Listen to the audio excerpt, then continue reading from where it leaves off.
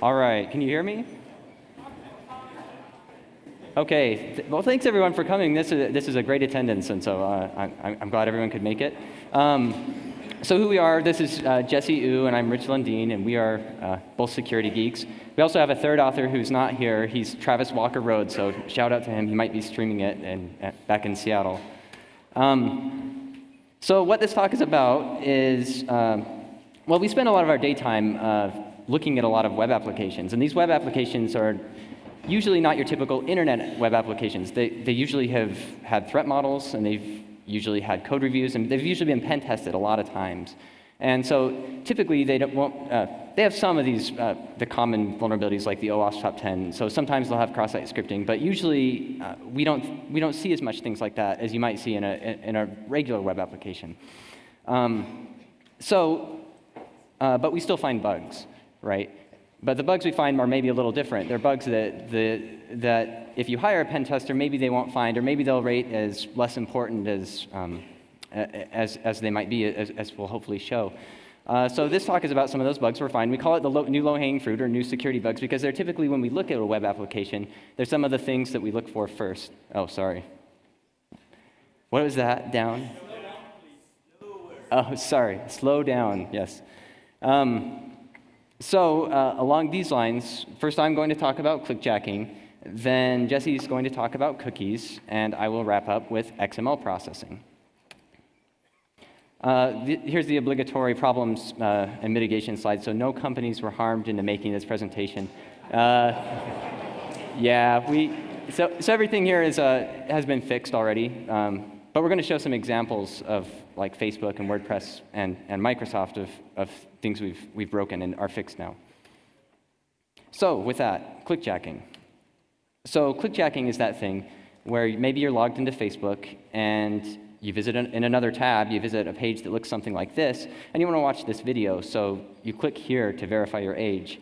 But really, where there's this here, you're actually clicking this hidden Facebook like button. And so when you're just trying to watch the video, you're actually clicking like on this arbitrary thing. And so you end up with crap like this on your Facebook wall. So let's get one thing out of the way. Most of us just don't take this clickjacking thing very seriously. When we think of clickjacking, we normally think of an attack like this, where we've clicked on a link and we clicked on the page and we end up with crap on our Facebook wall. And sure, that's an annoying thing, right? But it's not something that's a critical security problem. So clickjacking is something that's well documented everywhere.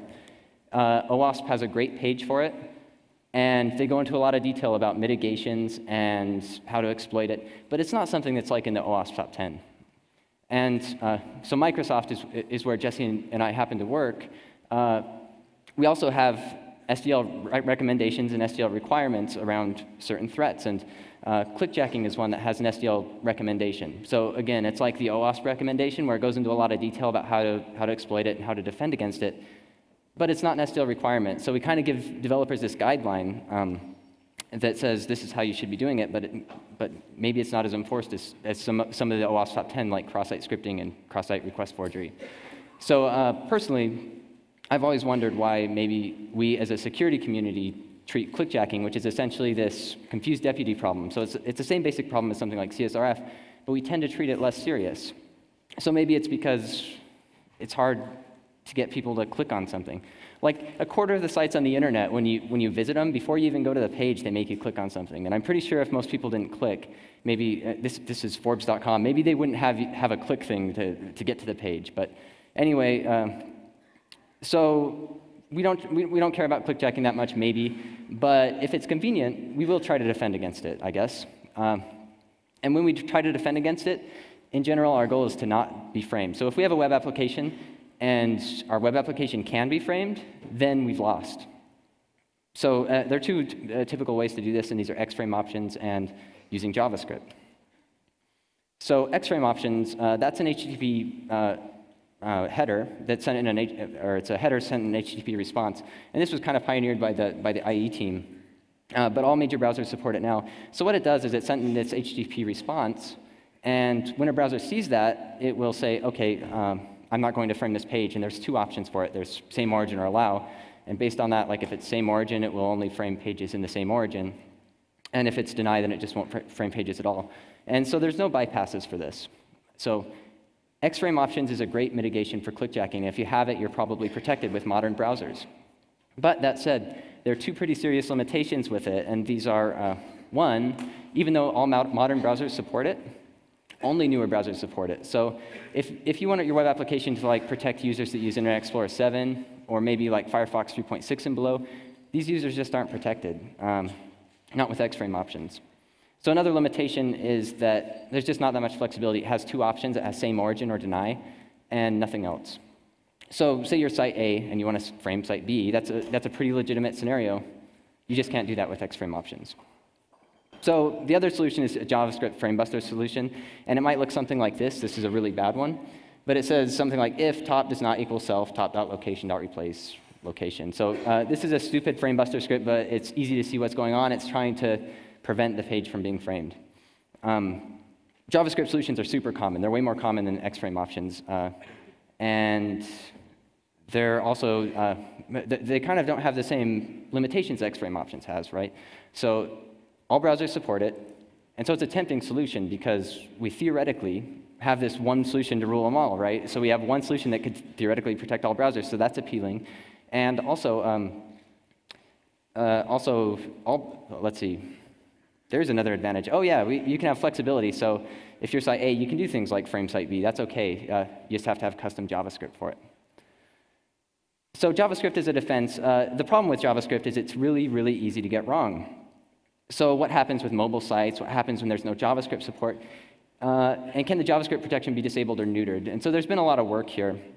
My personal favorite way to disable or neuter JavaScript are using security protections of the browser against it itself, I guess because I like the irony of it. But like Internet Explorer and Chrome, they have XSS filters to cut out script. And these are pretty good at what they do. When they see script in the URI, sometimes when they see that in the response, they'll filter out this JavaScript. And these have changed over time, but how they work is sometimes you can use these against the browser and actually filter out the frame-busting script. So you're using this protection mechanism that's designed to prevent cross-site scripting, but you're using it to disable this other script that's trying to prevent the page from being framed. So that's pretty interesting to me. There's also another one up this category of security features is the sandbox attribute. And all HTML5 compliant browsers will support this because it's part of the HTML5 draft specification. But if you have this, then in the iframe, then it's not supposed to execute JavaScript. So anyway, moving on to an actual application of this, Facebook used JavaScript, and this is to prevent the framing of their pages. This is to prevent clickjacking. And they did this on their most sensitive pages. Okay, this isn't like the like button that we showed before. This is on their pages like the privacy settings and the account settings. These are pages they definitely did not want you to frame. So this is me. So on these pages, I guess, they had like a 6-inch snippet of JavaScript. So they had this frame-busting script that's trying to prevent this framing. But it turns out that if you just added a sandbox attribute, or there's probably a number of ways to do this, but if you just disabled the JavaScript, then you could happily frame the page. So this picture is me framing Facebook. So all right, we win. But now what? Right? What can we actually accomplish by framing a page?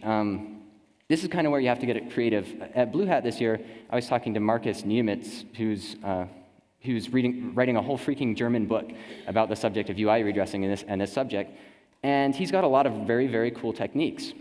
And they're all very interesting, but what I think is the most interesting is when you take these techniques into account that people like Markus have come up with, and you actually take the application's logic into account. So you browse through the application with the evil bit set, and you see what you can do just by framing a page.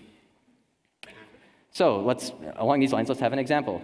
Here I am, I'm Richie Needle, and I'm pretty sweet. I work for the NSA, and my religious views are like so crazy that Microsoft PR decided to censor them, I guess. And also I have a birthday, but I don't want that getting out because I use it for all my passwords. So all my information is super secret, and I don't want it getting out. So I'm very careful about my privacy settings, right? I go into here and I have everything set to friends only. I only share information with my friends. And in fact, I don't even have any friends. So, so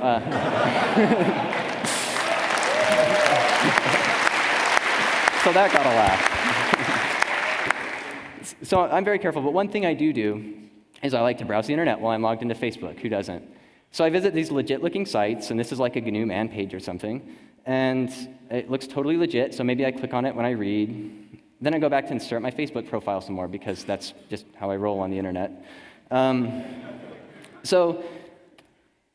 But meanwhile, in the dark corners of the internet, this isn't my server. Jeez, that's my phone number, my birthday. I use my birthday for all my passwords and my crazy religion. How the deuce did this happen? All of my information is on some server somewhere on the internet, and I didn't even see anything go wrong. So what actually happened is when I visited this totally legit-looking page, what was actually happening is, hopefully this video plays, actually.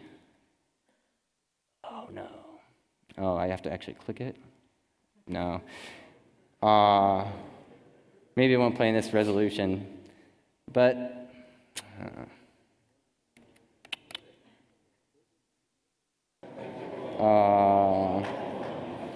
that's sad. We have several videos too, so that's kind of a bummer. Oh well. I'll explain them to you. So what actually happens is it follows the mouse around. And so wherever you click on this page, it doesn't matter, then you're actually clicking on this button. So what is that button? It turns out that this is this add friend button, and ooh, this guy looks super sketchy, and he likes Fight Club, and his face is censored. So I would never friend this guy left to my own devices, but when I clicked on that page, I was actually clicking on this add friend button, and that's a different trust decision, right? Just clicking on a page is a very different trust decision than adding this friend. And so what actually happened is when I added this friend, so I clicked on this page with this button that was following my mouse that unfortunately was not visible. I click that, and then there's this event that happens when I click on that link. And so that page then detects the click, it logs into its evil account, scrapes the friend requests, retrieves all my friend information, and then unfriends me. And so after he unfriends me, I don't even see anything out of the ordinary. So there's some tricks behind the scenes that took some time. So I'm not a JavaScript developer, so there's like getting the mouse or the button to follow the mouse actually took a while. Unfortunately, we didn't get to see it. It was all that time wasted. But luckily, Bridget, my wife, is a JavaScript developer, so she helped me with that. But basically, you hit the edge and it went to the middle. But even things like how to detect a click are actually not trivial problems. Because we're trying to detect a click in Facebook.com. We don't own that DOM, but what we do own is our own web page. So how we did that is we set focus to an invisible button on our web page. And when we lost focus, we just assumed there was a click. And that makes a lot of sense. We might be wrong some of the time, like say a user presses tab, we'll lose focus, but that's okay. We don't need to be right all the time because what that kicks off is our friend scraping and information stealing. And if we're wrong, that's fine. So there's a browser-specific exploit. My exact code only worked on Chrome, but it's exploitable on browsers, so don't think it's only a Chrome issue or anything. So this was pretty neat, and I went back to the guys like Jesse Yu and Travis, the other authors, and I was like, hey, I can steal everyone's information. All they have to do is click once. And I thought that was pretty neat. But Jesse Yu was not impressed. He's like, what else can we do with clickjacking? Can we completely take over someone's account? So most good web applications, and I consider Facebook a pretty good web application, when you reset your password, they usually ask for the old password first, and that makes a lot of sense.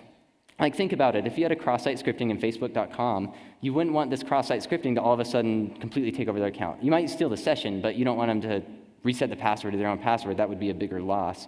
And so good sites will require this old piece of information, the password. But there's more than one way to reset your password, right? Because what if you forgot your password or something? And so that's why there's like password reset questions. And again, these can be insecure because, so if you have a password reset question, you have the same scenario as before, you have like a cross-site scripting, then you don't want an attacker just to be able to add their own question, right? Because then they've still completely compromised the account. And so Facebook is good here too. They ask for the old password before you add any security question. So again, good job in this case. But it turns out there's another way you can reset your password in Facebook, and that's through a mobile phone. And it turns out that Facebook does not ever, or did not ever require a piece of old information when you're adding a mobile phone to your account. And you can use your mobile phone to reset your password. So let's run through a scenario now. This is a legitimate scenario. So I'm a legitimate user, and I text FB to FBook. And I get this response, and I visit this web page. And so this confirmation code, it's 54x4md, that is tied to my mobile account. And I'm also logged into Facebook at the same time, so it knows my Facebook account. So then I click this activate button, and it can tie these two together. Again, the confirmation code is tied to my account, or my phone, and I'm logged into Facebook. That's my Facebook part. So the crazy thing about this, though, this whole system is, though, that hackers actually have phones too. So let's look at this from a slightly shifted scenario. Now I'm a hacker, okay? I text FBook, or FB to FBook, and I get the same response, okay? And I get this attacker's page now. I don't even need to fill out that 54x4md. It gets it from the GET request. And so I have this hacker page that's tied to my hacker phone. If I can just get someone to click on that link, then they've tied my hacker phone to their victim account, okay? So here's another awesome video where it's following the mouse around. Yeah, we don't have this either. But it's the same code. It's the exact same code where we can use the sandbox attribute to disable the framing. And so a user, this is a victim's browser. Imagine a victim's browser, and it's framing the hacker's activate button to the hacker's phone. So when the victim visits this page and they click anywhere on the page, it's tying the hacker's phone to their account. And so at this point, the hacker has won, and their account is completely compromised. But just to prove it, we'll prove it with images. So now I'm an attacker again, I can say I forgot my password, and I don't even need to know the victim's email. I can use their phone number, my phone number that I added to their account. And they send me an SMS password reset code to my phone, and then they ask me to change my password. I never needed to know the old one. So there's kind of a lot going on behind the scenes if you're an attacker here. But if you're a victim, there's really not that much. You go to a malicious page and you click once, and then your account is completely taken over in a single click. So I thought that was pretty neat. Mitigations, we worked with Facebook to mitigate this issue, and they took the pages immediately offline. We recommended X-frame options to be put on the sensitive pages, and as time goes on, that'll become more of an effective mitigation more and more because more browsers will support it. They also now require a password to add a mobile phone number. But one point is, like all the things in this talk, we've spotted this issue multiple places with very similar results, similarly bad. And the mitigations, think about how bad this could be. It's a wormable attack in a lot of cases where you compromise one thing, and then you give a lot of links to your friends, and then they're all compromised, and you give a lot of links to your friends. And so think about applications when they're completely compromised like this. It could be pretty nasty. But usually the mitigations are similar, and they're to use like X-frame options and in-depth security, so you can't take over the account with adding a mobile phone. So the important thing is we made the wall of sheep. Okay, so now Jesse's going to talk about cookies.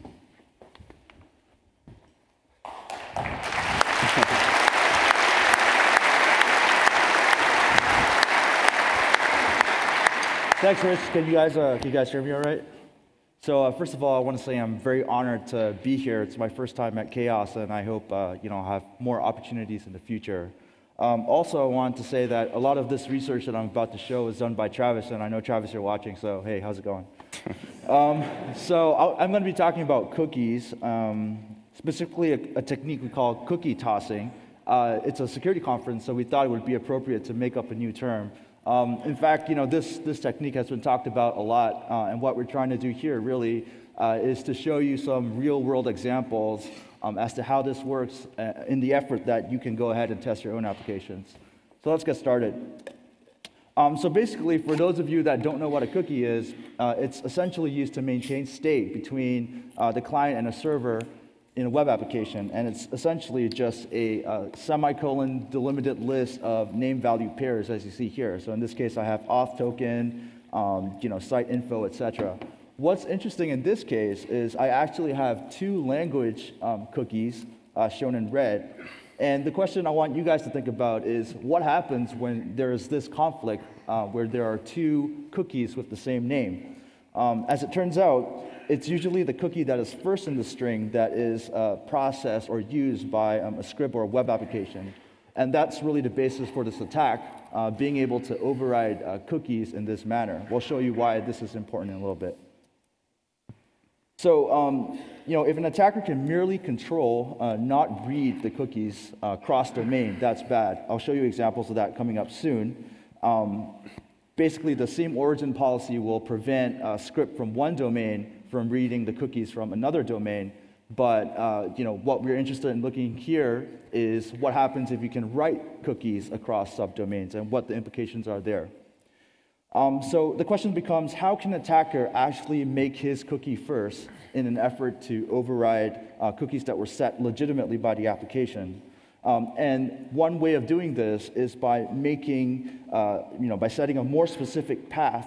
And so that gives you the ability to set cookies for everyone else in the same root domain space. And we'll talk about an example soon. So again, I want to reiterate, we're not talking about reading cookies cross-domain. We're only talking about writing them. These issues have been around for a while. Our friends at Google, Chris Evans, and his colleagues actually blogged about this a while ago, calling it cookie forcing through active man-in-the-middle attacks. But what we're going to talk about here is really the subdomain vector. So let's take an example. Let's assume we had a JavaScript running in the context of test.microsoftonline.com. So if we set document.cookie to this value that you see here, cook name equals to first, domain to test.microsoftonline.com, and the path to slash, you'll see that this is the cookie that is sent to the server as you would expect. Cook name is equal to first. If we do this again and we set a second cookie, cook name equals second, but this time we scope the cookie to the parent domain, microsoftonline.com, you'll see nothing has changed. Really, cook name is still first, and our cookie that we just set is second. However, if we play a different game this time and we set a more specific path, so in this case /site, and we set the cook name equals evil, you'll see that when we request microsoftonline.com/site, our evil cookie actually comes first. It's the first in that cookie string.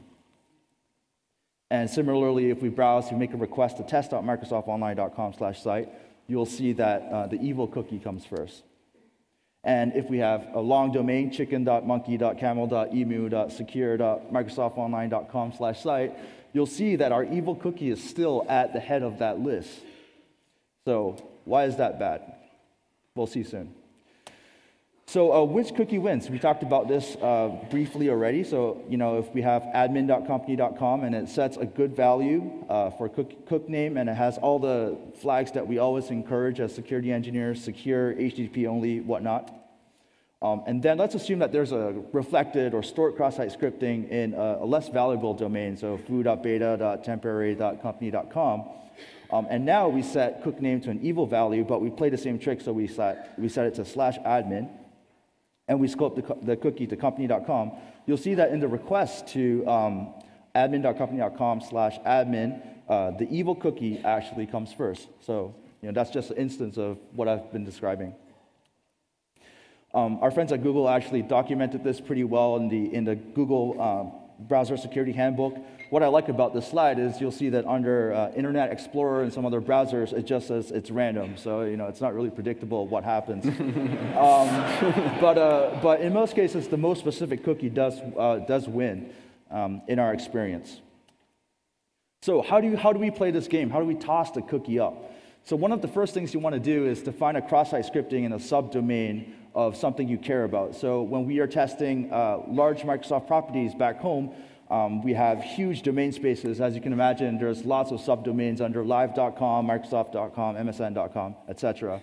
What we are going to say here is that in the presence of a huge subdomain space, it's actually really easy to find cross-site scripting with enough motivation and time. And once we have that cross-site scripting in the subdomain, we can go ahead and play this game. And again, our objective here is to make our evil cookie always come first and override anything else that's in that cookie string.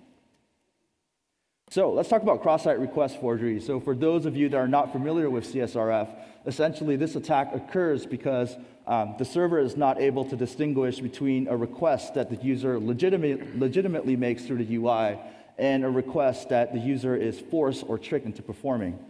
So one common mitigation for cross-site request forgery is what you see here. This is sometimes called the double submit cookie pattern. And what's happening is we are comparing a form post value or a query string parameter with a cookie value. And if those values match, then we assume that the user is authenticated to perform that operation that changes state in the system. But there's a problem with this. And the problem is that this only proves that the requested originated from someone that can write cookies. So back in the day, we used to say you could do this with rich internet applications like Flash and applets and whatnot, but that's going away slowly. But this is a problem if we have this cookie tossing attack, because attackers now have the ability to write cookies, and since they also can control form parameters, a cross-site request forgery mitigation like this is doomed to fail. So another way you can do this is through active man-in-the-middle. That was kind of the cookie forcing issue that Chris Evans talked about. Essentially, you can trick a user into visiting a non-SSL version of the site and then attempt to overwrite their cookies that way. So we actually found this exact bug in the early development cycle of the Office 365 portal. Basically, there was an AJAX function that performed updates, and they were doing this exact same thing. So they were taking a cookie value and comparing it to a form value, and if those two match, then they assume that that's a legitimate request. The problem that we had at the time is that the MicrosoftOnline.com domain space is actually very big.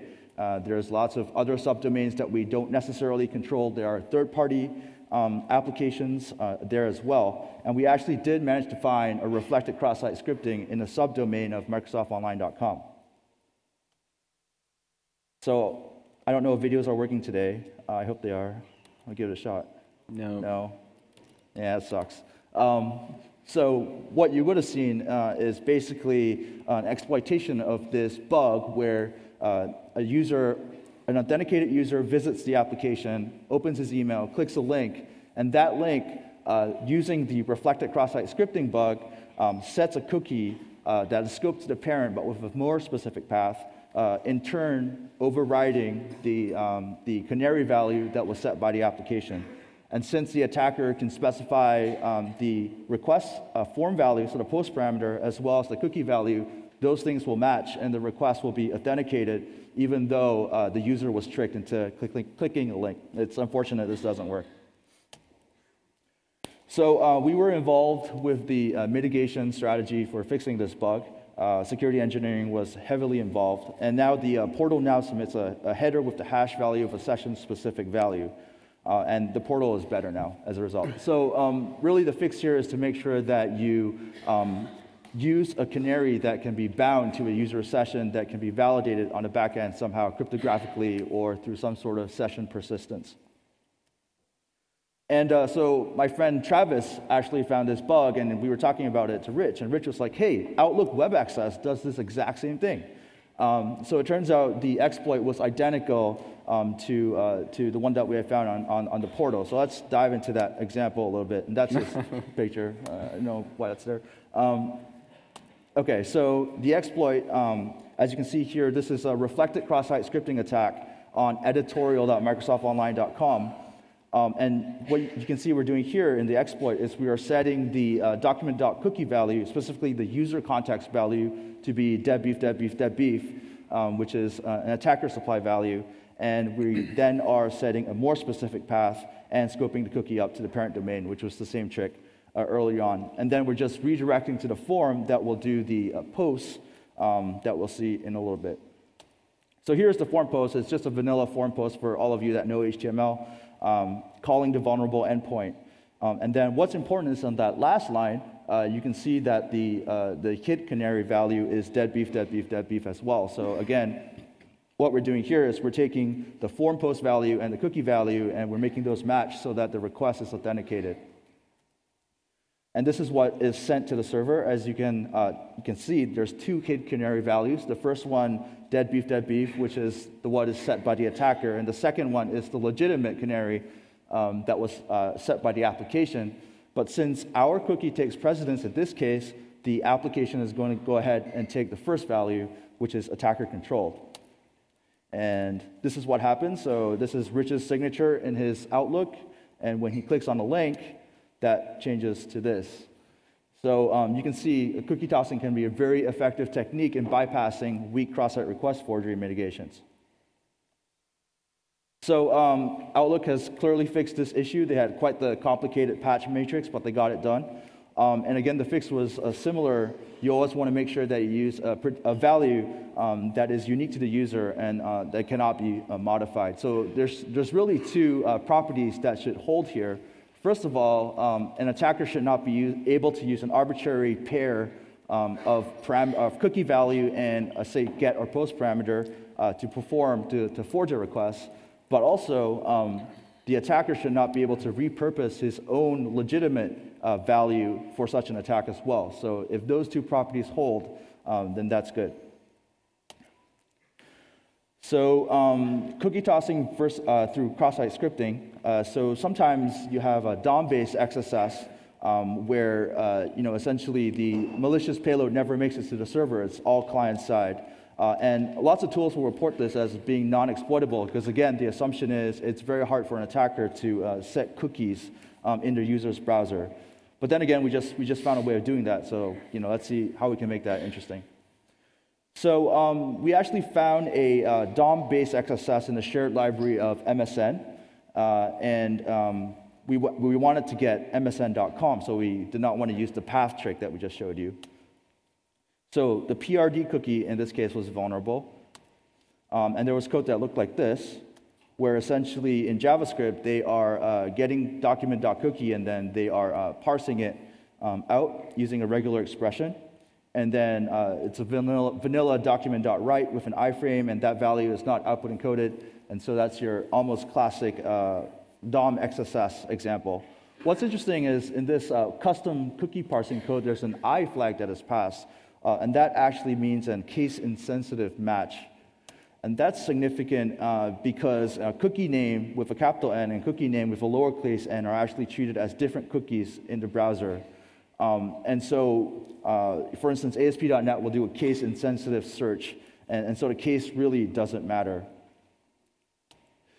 So back to the example that we were just talking about, the PRD cookie, which is the vulnerable parameter in the cross-site scripting, we could override by creating our own cookie with a lowercase PRD. And actually, there was additional logic on this page that would expire the capital PRD cookie. And what that did was it bumped our lowercase PRD cookie to the front of the string. And so what that means is we essentially control that value in the user's browser by playing these interesting casing tricks. So all we had to do to exploit this was to, again, find a cross-site scripting in the subdomain of msn.com, and we quickly found a stray HTML file sitting somewhere that should not have been there, and we leveraged that. So our cookie is first, and because of that, we were able to get cross-site scripting on MSN. You can see Travis's cute baby face on the right there. Also on msnbc.com. And also this webmail service that is used by a couple of people.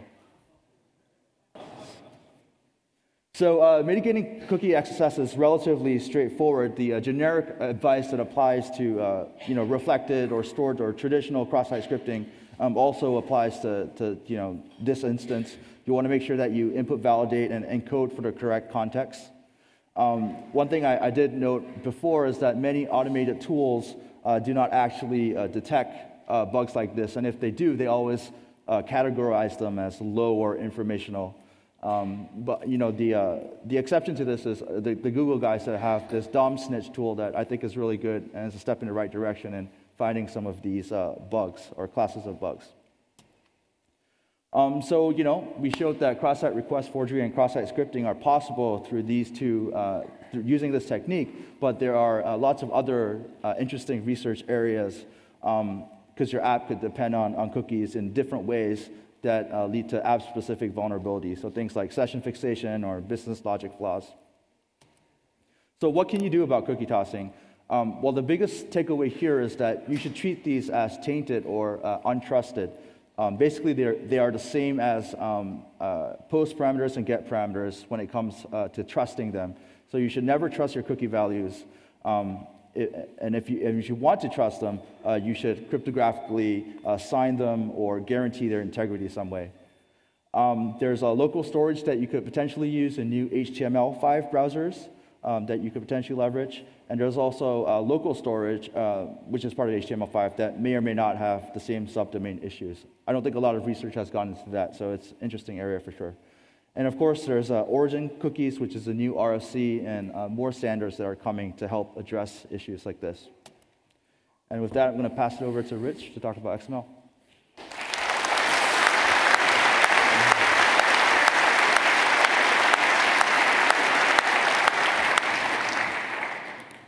All right. XML attacks. Obviously, XML is used pretty much everywhere. It's used tons in configuration setups and whatnot. It's used pervasively in cloud applications too, which is where we spend a lot of our day. So that's why it's important to us. So wait, are there really features that take user-controlled XML? Here's two products we support. This is Link Online. They take XML. And this is ACS, which is another product we support. So what happens if your feature parses untrusted XML? Well, there's tons of things that can go wrong. And in this talk, we will only be talking about the cross-site scripting vectors using XML XSL, which, and this is due because Microsoft asked us to only talk about the cross-site scripting XSS vectors using XML XSL.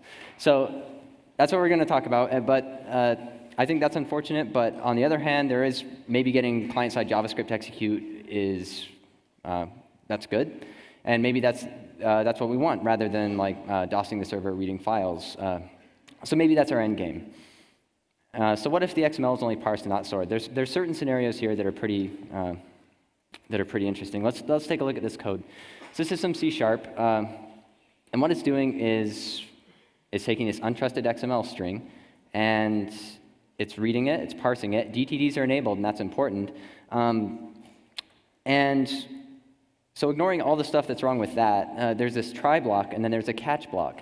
And if you look at the catch block, the exception message is printed out without HTML encoding. So if you look just at that, how can we get cross-site scripting out of this this catch-all exception? If we can get scripts into our exception, then we can get script to execute. So let's talk about how we can get script into our exception. One technique is cross-site scripting using URL fragments. So if we have our malicious XML and it looks something like this, where we create a foo entity and we have it look like hashtag script alert 1, well, then the exception message in .NET, it looks like this. So it says script alert 1 cannot be part of the system identifier. So we've successfully gotten script into our exception message. So that's one way to get script executing. And this is a good technique because it's self-contained and that's all you need. There's another technique though too, cross-site scripting using 500 messages. So in this case, it's similar. You just create an entity foo, and you point it at reachable-server.com/return-custom500.aspx. And this does exactly what you think it would do. It's a custom 500 error. This is a web page that returns a custom 500. So in the web application's response, it will return 500 script alert 1. And in the exception message that's returned, it's script alert 1. So this isn't as nice as Technique 1, because Technique 1 was all self-contained and you didn't need to be able to reach a server. But I guess this is, the neat thing about this is there's more than one way to do it, and there might even be more ways. And there probably is other ways in other languages too. So I guess watch the exceptions you throw. So what if XML can be uploaded and downloaded? This is an interesting case, and it'll be important in our not video demo later. So you can actually get if you upload an XML file and it points to a second XSL transform on the same domain, that XSL is applied by design. So as an example of this, if we have on the left, we have first XML.xml, and it's just very simple, but it points to this XSL that's on the right, and it's just doing what it's supposed to do, but it's transforming this first XML to execute script. I'll go back to that. So this is important, and again, keep it in mind. Now we're going to talk about the WordPress blended threats demo. So WordPress comes in two flavors. There's the software you can download, and that has its own set of issues, right? And so don't think of that, because with that you can add your own plugins and you can add your own templates, and it's like you can obviously get remote execution on that. So that's not the one we're talking about, though. We're talking about WordPress.com, and that's very different because you can only add a pre-existing set of templates, and you can only use a pre-existing set of plugins. So it's very locked down in comparison with the version of WordPress you just download, although you can obviously configure your downloaded version of WordPress to be the same. So our end game here is to obtain JavaScript execution in any subdomain of WordPress.com. Okay? So what's interesting about this is Travis was doing a lot of work in cookies, like that Jesse was talking about. We're all kind of working in cookies a lot. And when you're working in cookies a lot, you want a space with a bunch of subdomains, right? So WordPress.com was especially interesting because they have site1.wordpress.com, site2.wordpress.com. Obviously, there's a huge subdomain space there. And so I started looking at WordPress and thinking, okay, what issues can I find with cookies? Is there any CSRF? Is there any cross-site scripting? Is there anything like that? And sure enough, there was. And it didn't take very long to find.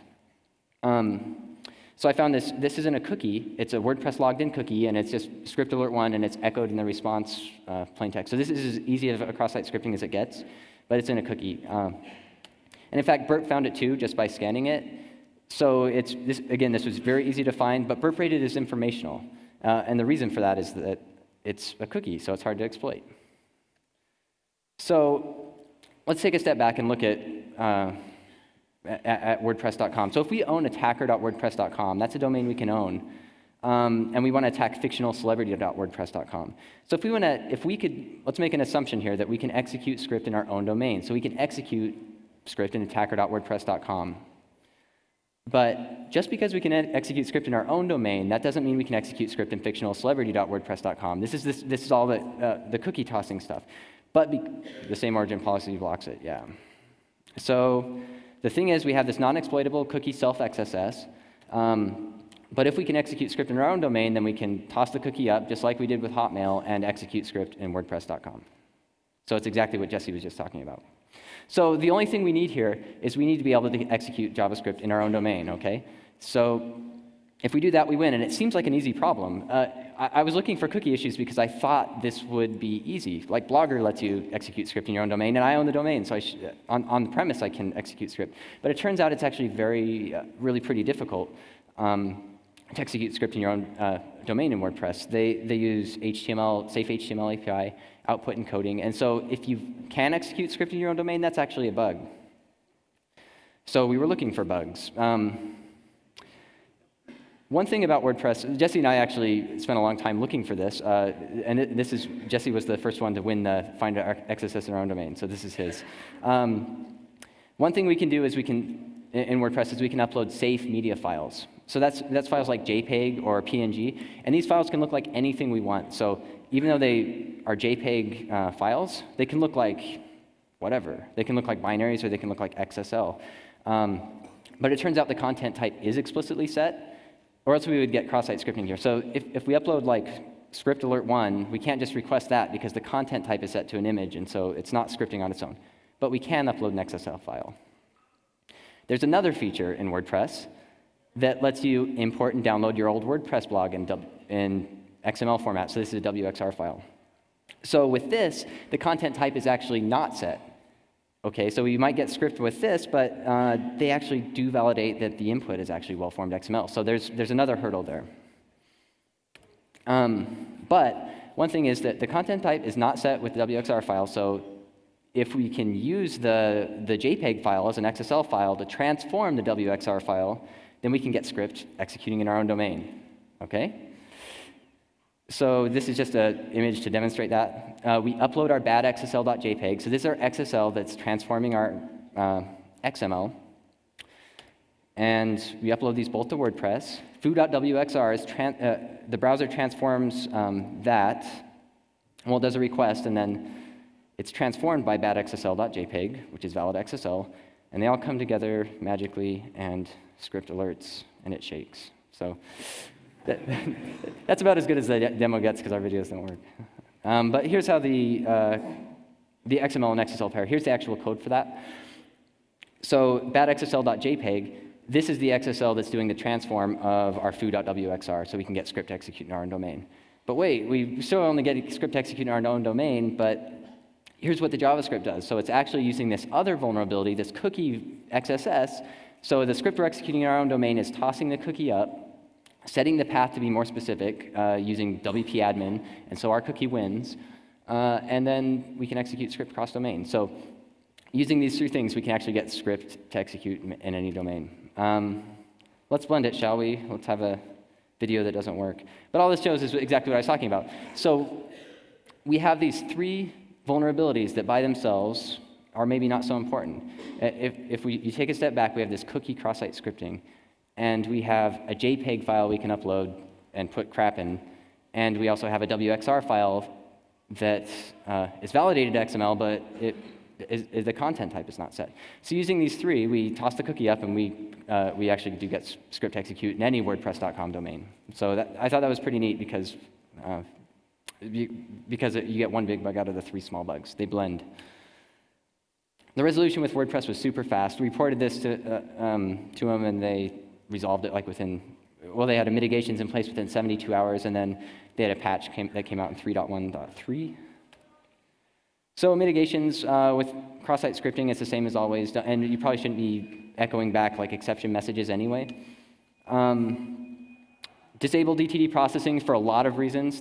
You probably shouldn't use DTD processing if you can avoid it, especially if the XML is untrusted. And one of those reasons is that cross-site scripting can happen. Set the content type. We would have had cross-site scripting a lot earlier if we didn't, if the content type was not set on the JPEG files, for example. So that's it. Jesse will sum it all up.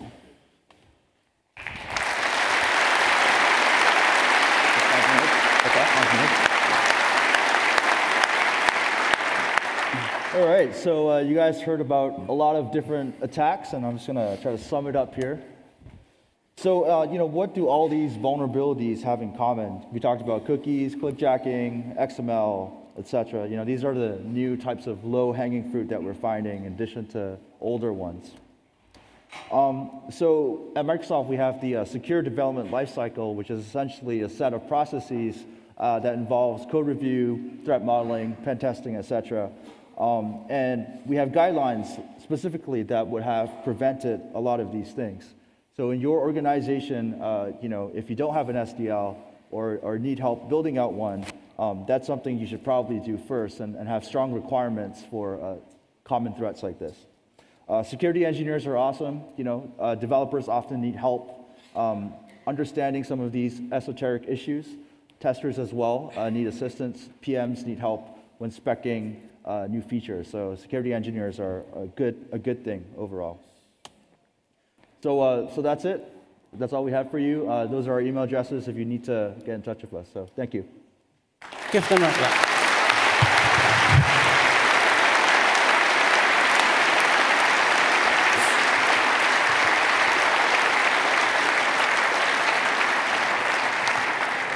Okay, pretty please, with a cherry on top, stay seated during the Q&A, and generates a lot of distraction. If you do want to exit after the Q&A, to your right, my left. So, do we have any questions? Queue up at the microphones. Let's ask the internet.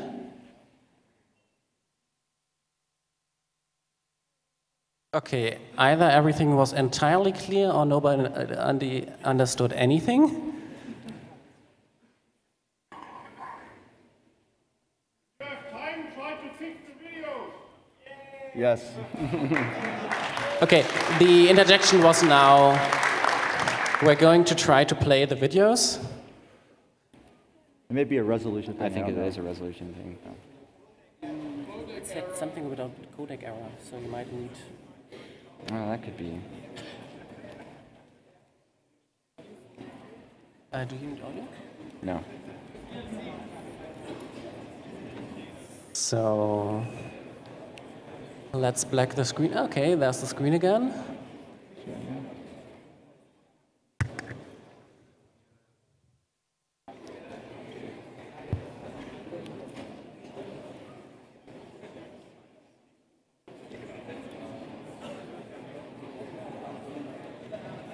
Let's see if this plays.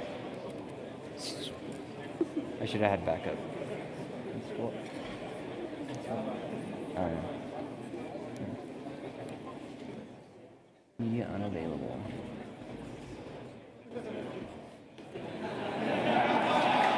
Fair enough. Oh, there we go. Oh, now it plays.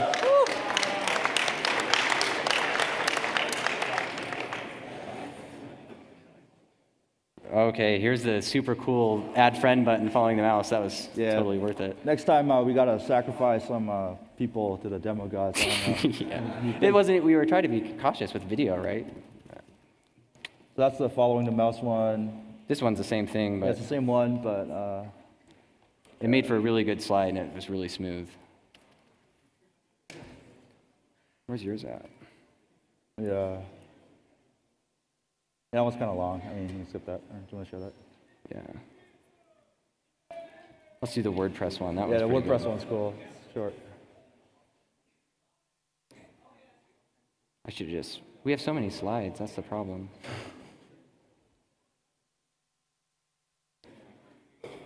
Reviewing. So here's the WordPress one. Oh no, that's not the WordPress one, is it? More. Yes, you and your animations. Yeah. There we go. Okay. Okay, so it's not much, but it's just exactly what we talked about. We uploaded this goodxsl.jpg, and then we make a request to this WXR file, which is just straight XML. And it does the transform because it points to the XSL, and so here's us executing a script in our own domain, and then it tosses the cookie up, and we're executing a script in another domain. So that's what it does.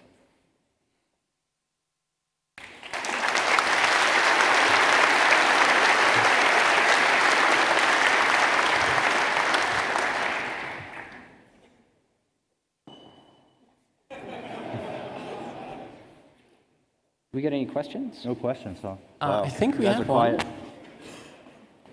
Yeah, the first question is, does NoScript help against these attacks? So what's the question? The NoScript extension, does it help against these or the tag? Yes? You want to take that? I think the question is, does NoScript help prevent Yeah. some of these attacks? Oh, yes. That's a good question. So with clickjacking, no. In fact, with clickjacking, it's interesting because if you have NoScript, then the frame busting, well, actually, NoScript has built-in X-frame option stuff, so that stuff will help. But if your site supports NoScript, like if your site supports the ability to visit the site without script, sometimes that can mess things up. Then it might be vulnerable to clickjacking unless you have X-frame options or something. So that's kind of a complicated one with clickjacking.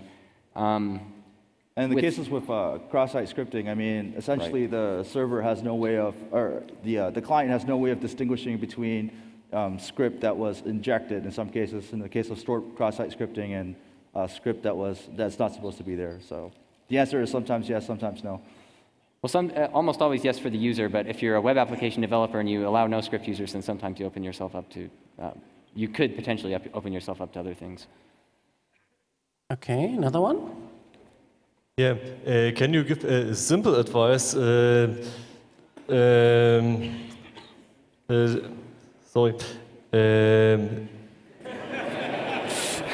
I'm sorry. That one's hard. I don't think I can answer it. Yeah. Can you give a simple advice except don't trust everything? Sorry, what was the question? Sorry, yeah. Can you give a simple advice except trust nothing? Sorry, simple advice to, Yeah.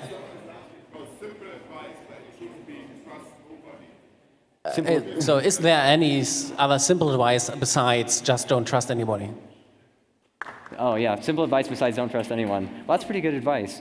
I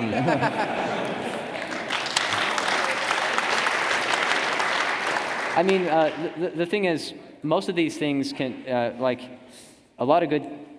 are a lot of good SDL practices out there that exist, and there are a lot of good habits that exist. And if you, sometimes developers will see something, they're like, show me an exploit or I'm not going to fix it. But a lot of times, in fact, with most of these, just applying these basics without fully understanding the exploits all the time, then you can fix a lot of these, like output encoding cookies, even if you can't immediately see an exploit for it. Or that's just good practice. So I think the rules from the SDL would have prevented most of these attacks if they would have been implemented. I think there's another one here and then over there. Yeah, there's another one. The cookie vulnerabilities you discussed would have been prevented by just not trusting data from your users and signing your cookies. Why is something as obvious as this still a problem? So, Sorry. I Why have is a it hard still time a problem Yeah. to just not trust anything the user inputs and just sign everything and Yes. verify the signatures? That's actually a completely legitimate solution to the cookie tossing one, signing everything and verifying the signature and with all the cookies. Like the MVC framework, that's one way they mitigate it. So yeah, so one thing I think that's similar to is view state in ASP.NET. You know, you want to cryptographically sign that to ensure it doesn't get tampered with. Okay, I think there's one over there and then there. Yeah, I'm not really into these cookie domains, and can't I simply write a cookie for .com and it gets passed to Facebook.com? If I visit evilhacker.com, write this cookie before I visit Facebook? that's a good idea, but it doesn't work in most browsers. In fact, an even better idea is like UT or UK.co or something, because sometimes they go up to the, browsers used to only go up to the second to the top domain, but now most browsers aren't vulnerable to that. But you might be able to find like some weird, I don't know, country code that browsers aren't fixed with that, but in most cases that's been thought about. Okay, there. For the CRSF exploit you were talking about, do built-in protections in frameworks like Rails or Django, do they protect against that? That's actually a good question. I don't think they do. Yeah. I've looked at. I actually was playing a CTF and there was a Django application. I noticed that they might just be comparing the cookie and form posts. I haven't verified that for sure, but I suspect they might have similar problems. So they would be vulnerable if there was a huge subdomain space and you had other applications that you could play this trick with. Yeah, the domain space would need to be big. It's not, and there's not that many huge domains. Well, maybe there are. I shouldn't make that assumption, but. Yeah, okay, I think we have at least one more question. Yeah. Wouldn't signing cookies result in huge requests? Do all the browsers and servers support this? The request size when signing cookies, is it going to be a problem? Do browsers support such large requests? So when you're signing cookies, normally that's an application level mitigation, so that should be browser agnostic. And signing's really not that big, right? I mean, it depends on the number of cookies you take, but if your cookie is important and you're using it for something like CSRF and, mitigation, then it could just be what's a standard hash, like 128 bits or whatever, 256 bits. Okay, we may have exactly one question left over there. I was a little bit shocked to see that someone is still using a browser that supports content sniffing. I thought we agreed 5 years ago that this was a stupid idea. So did the last word exploit only work with Internet Explorer, or is any other browser susceptible to that? So I assume you're talking about WordPress. So in that case, even if the content type was set to XML, the whole thing is, by design, you want to allow for layer transforms, right? And so even if it was set and there was no sniffing involved, that would still work. But my premise where if they didn't set content type on JPEG, that would not work. That's correct. Okay, we don't have any time anymore. Please give them a warm applause.